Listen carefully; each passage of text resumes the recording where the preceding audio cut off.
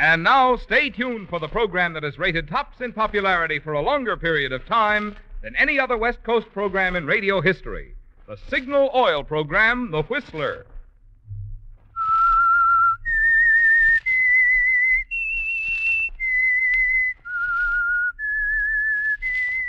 S-I-G-N-A-L. Signal, signal gasoline. Signal, the famous Go Farther gasoline, invites you to sit back and enjoy another strange story by The Whistler. For extra driving pleasure, the signal to look for is the yellow and black circle sign that identifies signal service stations from Canada to Mexico. And for Sunday evening listening pleasure, the signal to listen for is this whistle that identifies the Signal Oil program, The Whistler.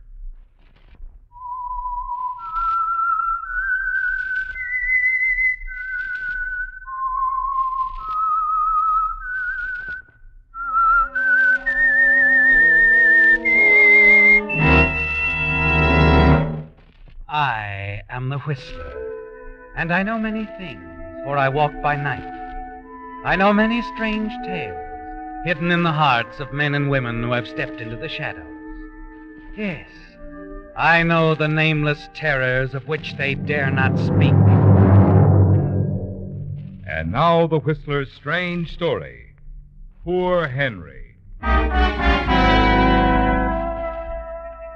It's an even mile from Miss Whitehead's house, brooding somberly on the cliffs above the English Channel, to the village.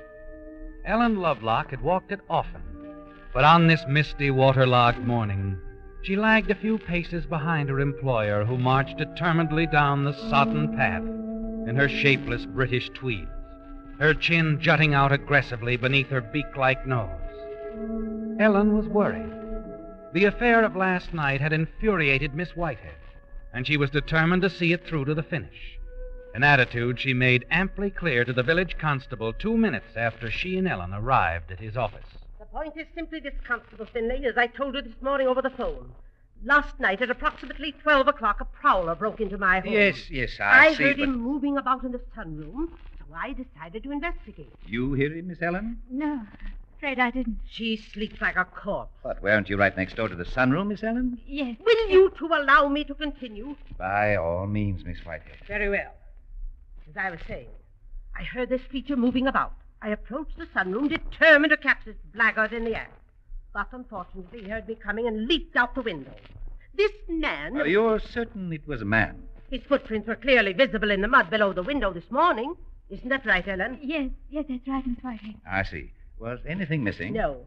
Unfortunately for his purposes, I chose to read late and heard him. Well, it's hardly likely he'll return. I agree with you, Constable. On the contrary, it's very likely.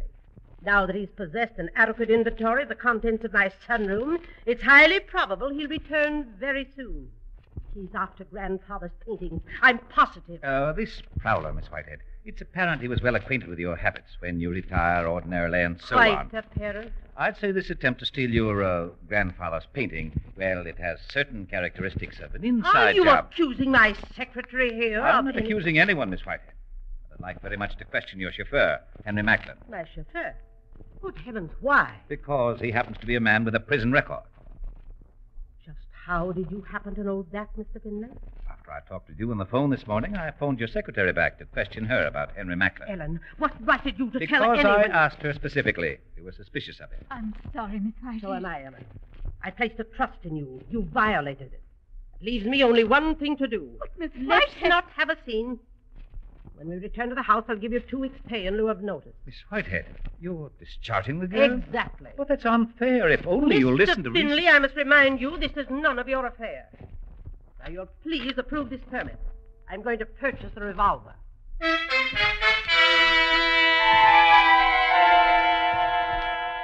Just like that, Ellen.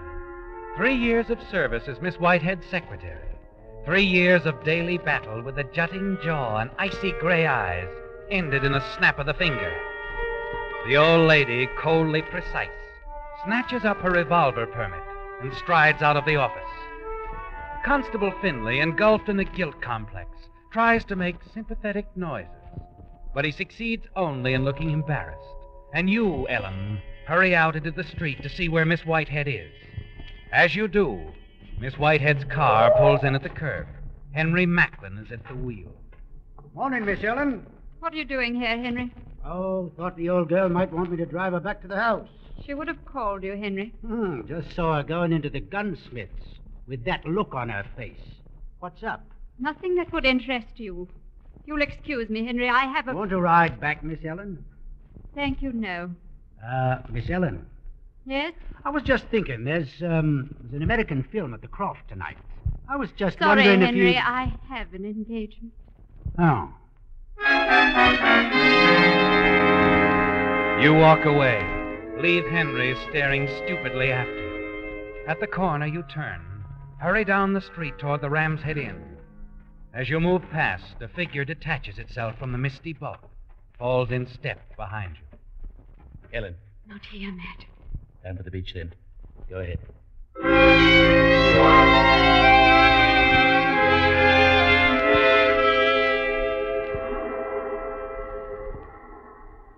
I'm sorry, Matt. Of all nights, she had to take it into her head to read a book. So the old girl is buying a revolver, eh? Good thing she didn't have one last night. She's probably as efficient at offhand shooting as she is at everything else. I suppose everything's ruined. Oh, no, my dear. I'll admit our plans will have to be changed, but we're not giving up. I've spent a lot of time tracing down those paintings, and I'm not quitting now. But to try to steal them again, that would be dangerous. Not particularly.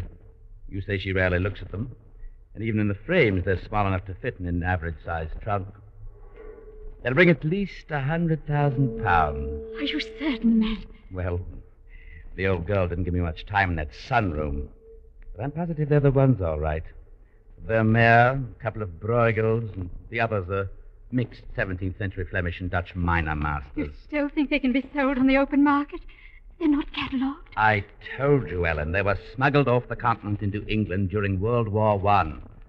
After some very clever chap covered them with a resistant shellac and overlaid them with those stupid still lifes of fruit and potted plants. Matt, couldn't you? I mean, go to see Miss Whitehead.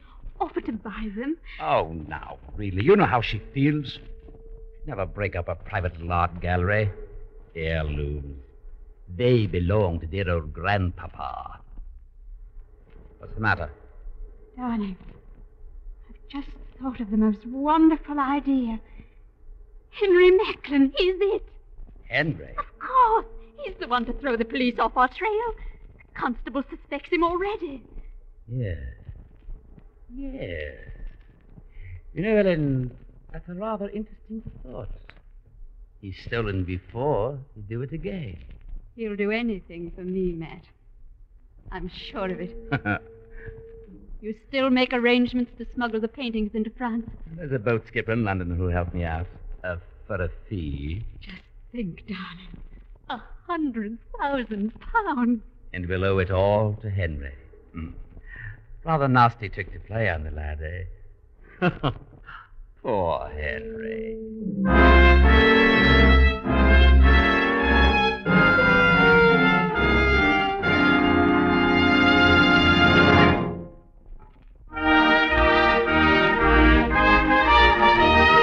Again this week, you Whistler fans have sent in some really choice limericks. So once again, Signal has asked me to skip the regular commercial in order to present $20 Signal gasoline books to 3 of you as tokens of our appreciation. The first one tonight goes to Alice Ray of Portland, Oregon, for this limerick. A thrifty young fellow named Joe, when asked how he saved so much dough, said, "With Signal, my friend, you go farther no end. You can bank on that, brother, I know."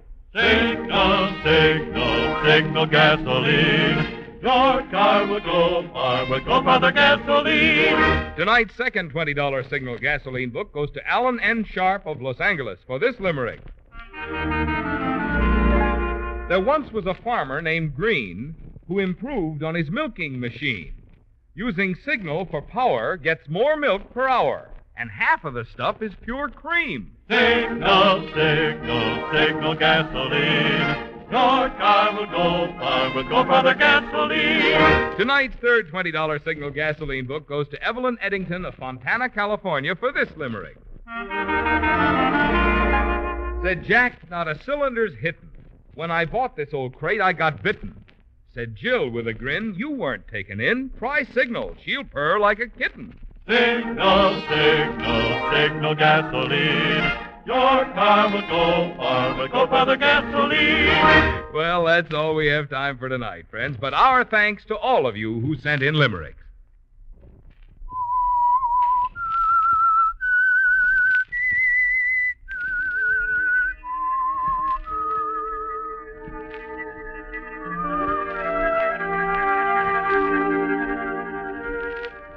Well, Ellen, poor Henry is going to have to face the music, isn't he?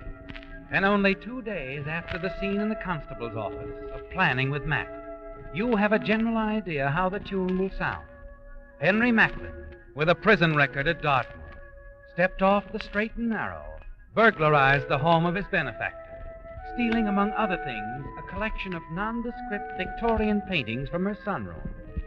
Henry is the perfect out, the most reasonable suspect, and with £100,000 waiting for you and Matt in the art markets of Paris, the decision to use Henry wasn't difficult. Helen? Oh, Helen? Yes, Miss Whitehead? Help me unbutton this infernal gown, will you please? Of course. Why they insist on putting buttons where only a contortionist can reach them, I'll never know. There you are. Oh, thank you. I'm going to lie down for a while now. The Courtneys are stopping by for me at 6. The Garden Club banquet at Stone Ridge, you know.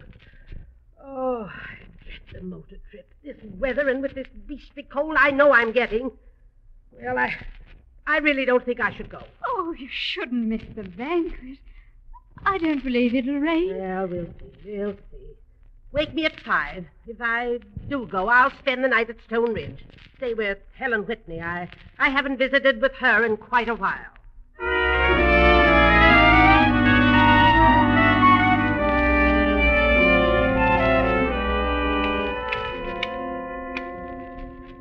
Hello, Henry.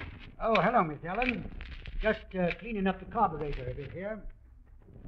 Henry, I've come to say goodbye. Goodbye. You're not going, Miss Helen. I'm afraid so. I've taken all I can say. Oh, now, come. It's no use, you know. I don't mind leaving her, really. Well, she is an ill-tempered old girl. But I do mind leaving you. Hey? I wasn't going to say anything, Henry, but somehow now that the time's come, I just can't go off without telling you. Telling me what, Miss Helen? That I admire you very much. Miss Helen. Miss Helen. Please, Henry, let's not make it any worse. I never knew. I know. I thought you'd think I was foolish. Foolish, Ellen. Please. I'm going back to London. Going to try to find a new life. Start all over again. You can't go now. Oh, it will be difficult. I don't have much money. Don't really know how I'll manage, but I've made up my mind. Maybe we'll meet again, Henry. I hope so. We will, so help me. I'll if see you're to it. ever in London, I'll be staying at the Dorkin Hotel. The Dorkin, yes, I know where it is, but... I've got to go now, Henry. Good heavens, I almost forgot what I came for. Miss Whitehead misplaced the key to the vault in the library. She thought it might have fallen behind one of the cushions in the car. Oh, that's strange. She's a strange old lady. You'd think she'd be more careful with it. You know, there must be a couple of £1,000 of valuables in that vault. A couple £1,000? Huh. How careless of her.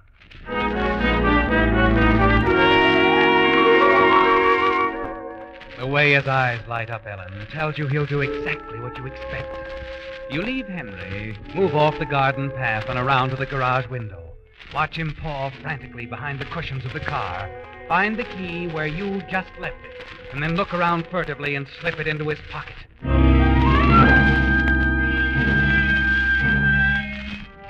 The old lady's still asleep as you walk to your room. Open your trunk, and then you hurry around to the sunroom close by and unlock the door. One by one, you take the paintings from the wall and put them in the trunk, all 10 of them. with the stupid fruit and potted plants beginning to peel off, showing what lies underneath. 100,000 pounds, Ellen. Over $400,000 in American money. For a moment you stand there looking into your trunk, its golden cargo, and then... Just a minute. Oh, Henry. Miss Helen, I just can't let you run off like this. It'll all work out. Really, it will. Let go of me. I told you I'd made up my mind, But Henry. it's not right. It's not. Look here now. You see, Henry, I'm all packed up. Now, what do you say? Let's get busy here. You can help me with the trunk. I won't have it, that's what. I won't. I'm going, Henry. That's all there is to it. Come on now. Let's move the trunk downstairs. Then I have to run down to the village and arrange for the expressman. By the way, did you find the key to the safe? What? No, not yet. Oh. Well, Miss Whitehead will want it tomorrow. She's taking her valuables into town. She's a little worried. That prowler the other night, you know.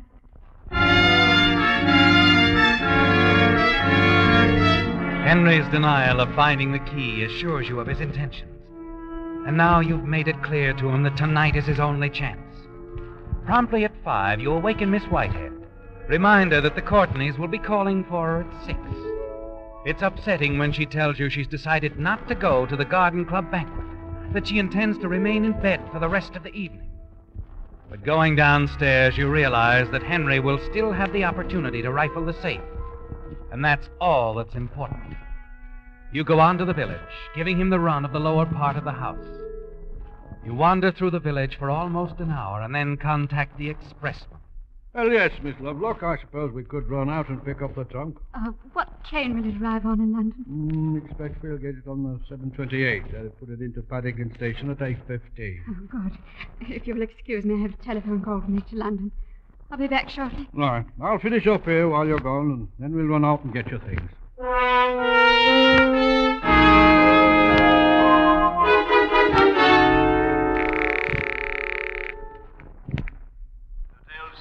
Hello. This is Miss Lovelock. I'd like to speak to Mr. Matthew Graves, please. Mr. Graves? Hold on a moment, will you? Surely. Hello? Hello, Matt. This is Ellen. Everything going well? Yes. I'm sending the trunk on in. It will arrive on the 8:15 Paddington Station. Fine. But something's come up. I won't be here to receive it. Oh? I've got to arrange for the shipment to be received on the other side. You'll have to come to London yourself tonight. See that it gets out of the boat. All right. Now contact Captain Vogel on the schooner Melissa K. Thorpe. He'll be expecting you. Captain Vogel, Melissa K. Thorpe. Right. Got to ring off now. You replace the receiver a little shakily. Stop for a moment to compose yourself. Now that the moment has come, you begin to wonder if you haven't been too sure of yourself, of Henry. And then you dismiss the thought. You kill another half hour before returning to the expressman. You're sure now, aren't you, Ellen, that once the way was open, Henry moved in the right direction and made your plans foolproof. It's 7 o'clock as the baggage man turns off the highway down the road to the old house. It's dark as you expected. You're sure Miss Whitehead is asleep, that Henry has had the opportunity he needed to rob the safe and leave. Miss, what do you want me Pull up to... right here at the foot of the stairs. Oh, I do. Well, lady, home? Yes, in her room. She's not well. That's luck. Bad enough sloshing around on a night like this without her to contend with. See, should have my key. Yes, here it is. After you, miss. The trunk's there by the library door. You turn on the lights, please. Of course. The expressman doesn't notice, and you smile. Watch him ease the trunk out, down the stairs, hoist it onto his truck. You close the door. Then as you step back into the library. Miss Helen, Henry, what are you doing? I've got it all arranged for us, Miss Helen. What? Henry, you've been at the safe. That's right. Look, over £600. And a good bit of jewelry beside. You won't have to worry about money anymore. Henry, you did this for me. Oh, you shouldn't. You shouldn't. We'll make it, you and I, Miss Helen. They'll never catch us. No, Henry. It's all wrong. Miss Whitehead will Don't find... worry about her. She's gone. Gone? She said she was going to stay in bed all evening. She changed her mind again. Decided to go to Stonebridge after all. That's strange. Strange or not, that's what she did. Drove her over myself. Now, look, Miss Helen, I'm taking this money and jewelry. Nothing's going to stop me. I should, Henry. I should stop you. But I can't. Now it's all my fault. I'm responsible for this. Henry, go. Go quickly. Keep the money, the jewelry, but run. Run, Henry. I'm not going without you, Miss Helen. Please, I won't tell a soul. Go. Go on. We'll run together, Helen. No, it's better this way. I'll meet you in London, the Dorkin Hotel. Please, Henry, you must I'm go. not leaving without you. That's final. You stare at him angrily, confused. His being here, his refusal to leave without you ruins everything, doesn't it, Ellen? Somehow you've got to get him away from the house. There's nothing. Frighten him into running. I've been on the You move quickly to the telephone desk where Miss Whitehead keeps a revolver. If he thinks you're going to turn him in, he'll run, won't he, Ellen? Make no mistake. Now, what are you doing? Oh, a gun, is it? Henry, I'm giving you a last chance. If you don't go now, I have to call the police. Now, you wouldn't do that to Henry Macklin, Henry, would you? I'm warning you. Stay away from me. You're in this just as deep as I am, Miss Helen. Up to your pretty neck in this affair. Get back, Henry. Give me that. You fool, I didn't.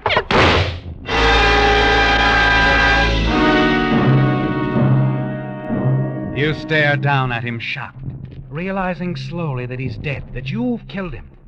More than that, Ellen, you've ruined everything. Henry will be found here now, and how will the missing paintings be explained?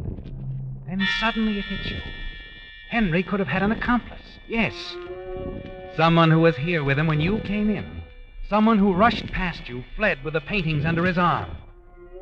That's it, isn't it? You're sure it'll work. Sure they'll believe you. Yes, they must believe you, Ellen. And a quarter of an hour later, when Constable Findlay answers your frantic call and rushes to the house, you're sure that your story rings true. You say you came in and found Henry at the ball. Yes, it was only a moment after the expressman left with my baggage. And I saw him in there. I was terrified, Mr. Findlay. And the other man rushed past me out the door. I didn't get a good look at him. And somehow you remembered the gun. Yes, I knew Miss Whitehead had a revolver, the new one. You faced Henry. That's right. I was shocked. I couldn't believe he'd do a thing like this after the way she took him in and gave him another chance.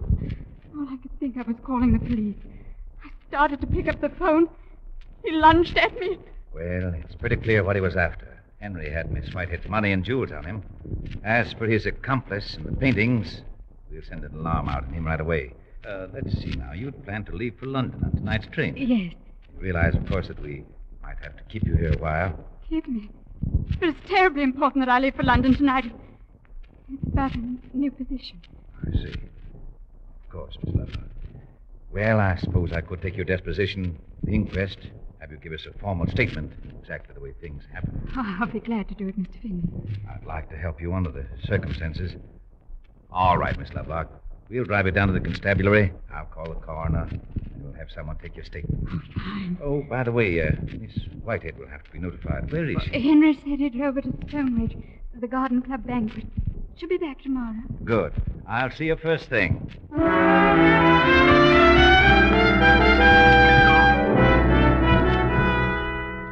You accompany the constable to the village, his office. Attend to the deposition. The procedure is brief and official, and you wait nervously as the constable reads it over and finally looks up at you. Well, I should say everything seems to be in order, Miss Lovelock. Oh, fine. I'm through now. Right. Sorry you had to be put to all this inconvenience. But now, a pleasant journey to London.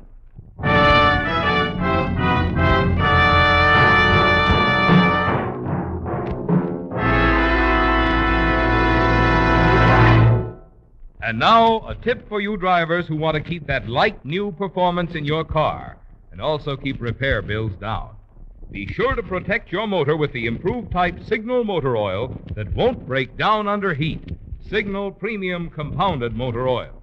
Because it combines 100% pure paraffin base with scientific compounds, Signal Premium does things for your motor that oil alone cannot do. One compound, for instance, was specifically developed to prevent the formation of harmful gum and varnish. Another compound in Signal Premium actually removes carbon. And still another compound protects costly bearings from corrosion. So why trust the protection of your modern motor to old-fashioned oils when you can now get this improved type Signal oil that does so much more than just lubricate? For your next oil change to Signal Premium Compounded Motor Oil at a Signal service station. So you're in the clear now, aren't you, Ellen? And even through your nervousness on the train trip to London, you find that you're pleased with yourself. Everything is going so smoothly. In London, you hurry to the baggage office. There's only one thing left to do now. Claim the trunk addressed to Matt and have it taken aboard the ship bound for France where you'll meet him. The aged little expressman attending the freight office seems to look at you oddly as you make inquiries about the trunk. But a moment later, he's nodding his head amiably. Oh, yes, miss, it's here. If you just step around through this door. Yes, she is, Inspector. Inspector? That's right, miss. I'm Maitland, Scotland Yard. We got a call from a Constable Finley. Seems he wanted you detained. Detained? I made my statement. So you did. But it didn't include quite everything. You didn't explain about the trunk. The trunk? Why, it's here. Yes, we found that out from the express company. We've already opened. Oh. By the way, who's Matthew Graves? What does he have to do with this? He arranged to ship the trunk across the channel. But it was all a mistake. If you'll let me, I can explain. Can you now? Let's see if you can. You know, this was all rather clumsy of you, Miss Lovelock. Constable Finley started adding things up when he found some of your personal things and a batch of paintings on the ground outside the library window. What? Yes. He went back to the house after he put through a phone call to Stonebridge. Learned that Miss Whitehead wasn't there. Had never been there. Not there. But Henry told me. There we are, Miss Lovelock. Can you explain this? Look inside your trunk. Whitehead. That's why Henry lied. He killed her. Oh, come now, miss. Let's not try to blame poor Henry for everything. This is one murder you're going to have to explain.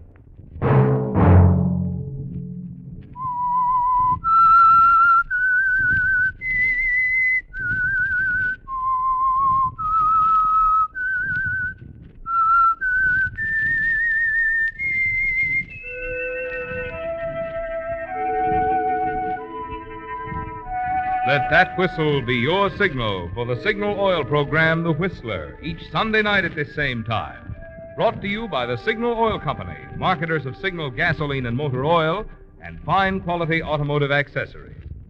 Remember, if you would like the fun of having your friends hear a limerick of yours on The Whistler, the address to which to send it is Signal Oil Company, Los Angeles 55, California. All limericks become the property of Signal Oil Company. Those selected for use on The Whistler will be chosen by our advertising representatives on the basis of humor, suitability, and originality. So, of course, they must be your own composition.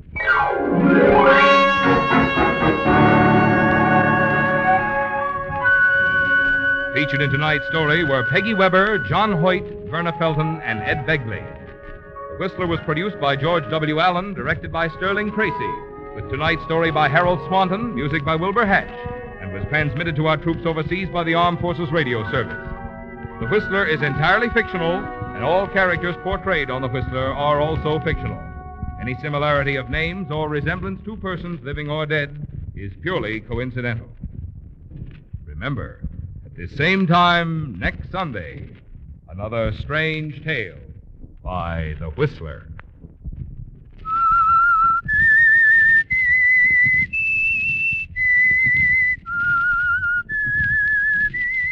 S-I-G-N-A-L